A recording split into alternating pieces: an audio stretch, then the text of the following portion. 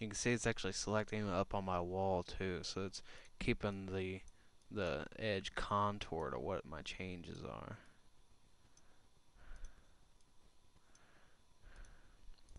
Do some on your inner rock faces too. Just makes the terrain look a little bit more believable. Here's another bad face. You can see that when this face is rendered, see this vertices is higher than this vertices over here. So whenever this flat face is rendered, it's gonna have a bend in it. It's not gonna look right. So you just select these two, turn off edge soft selection again, connect them, and that'll give that face something to bend around. I'm gonna do a little bit more over here.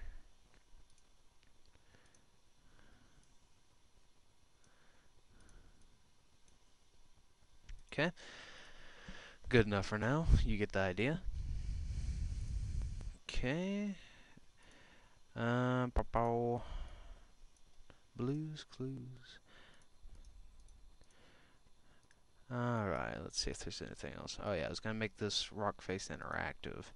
So I'm going to make something where you can go inside it.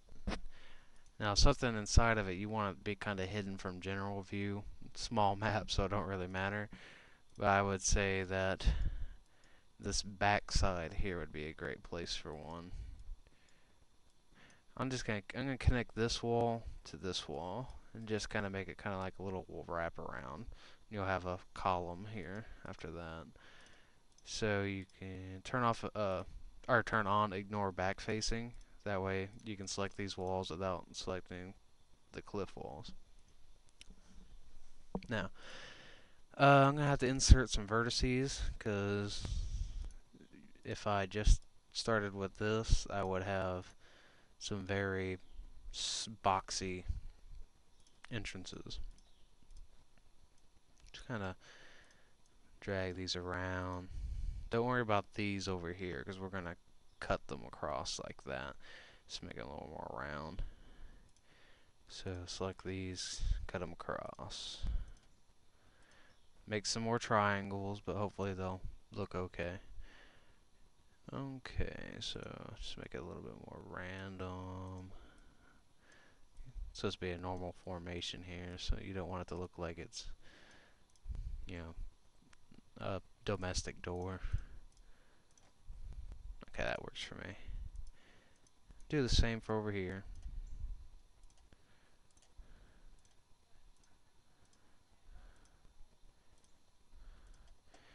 See, I'm keeping the number of faces that will be here the same. You don't have to. This will make your job easier, though. Change them up first. Do do do.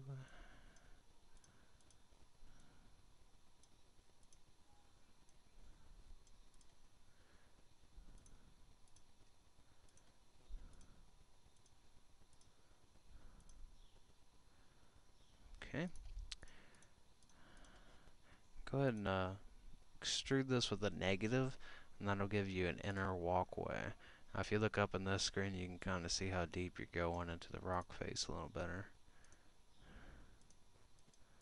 Same over here.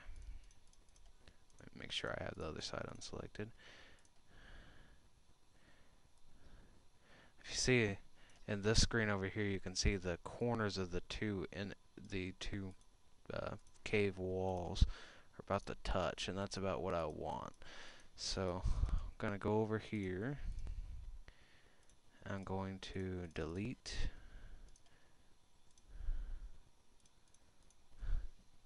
these center faces.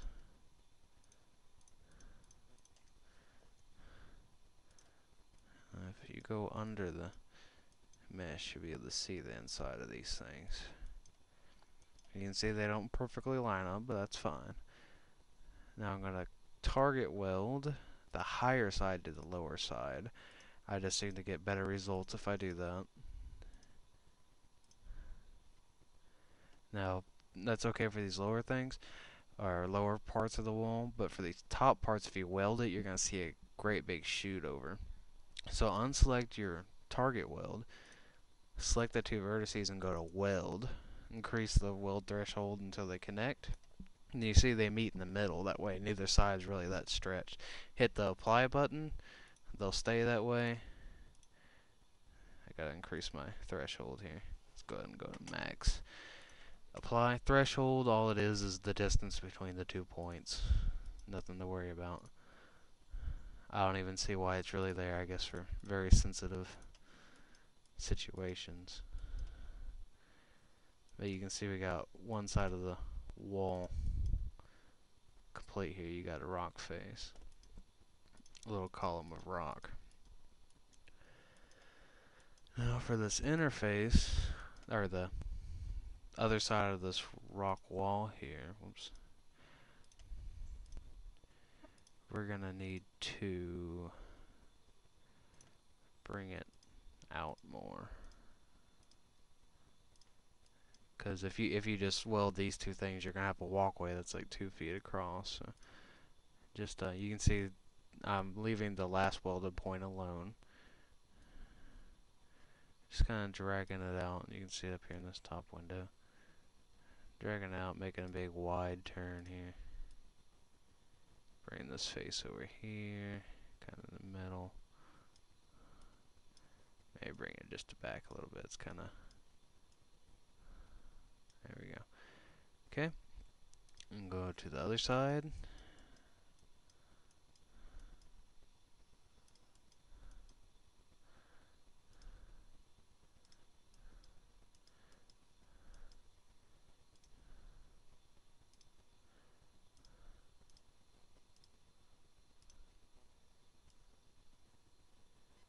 And do the same. Just get them close.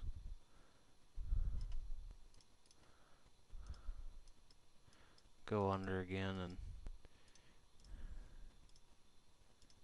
weld them. Since I stretched this wall out, you can see it's very stretched. I'll take care of that in a minute. I'm going to go ahead and target weld this side to it since the other side's already stretched quite a bit. Just connect these wall faces. And you can see how I was talking about earlier about keeping these the same amount of faces, that way they go together without any real trouble. Now you have a cave entrance over the floor and the ceiling. Same method as before. Target weld. Ceiling already done because just the method I did it. Now you see you have a nice little walk around inside your cave. About this stretched wall here, just going to select all these lines, connect them, just give them, drag that new line out, give it a little bit of a bend. You don't want your walls stretched too much. Okay. Now you see this face here has a line coming down to its middle, but no line over here. That's going to be noticeable in the mesh, so go ahead and connect it off.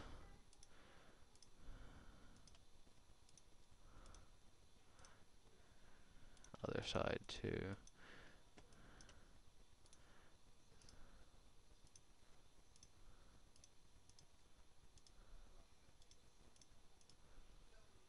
Same up here.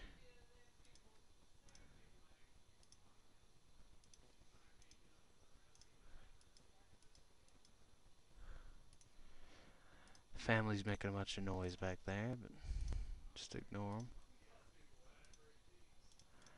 Alright, so there's your little cave entrance.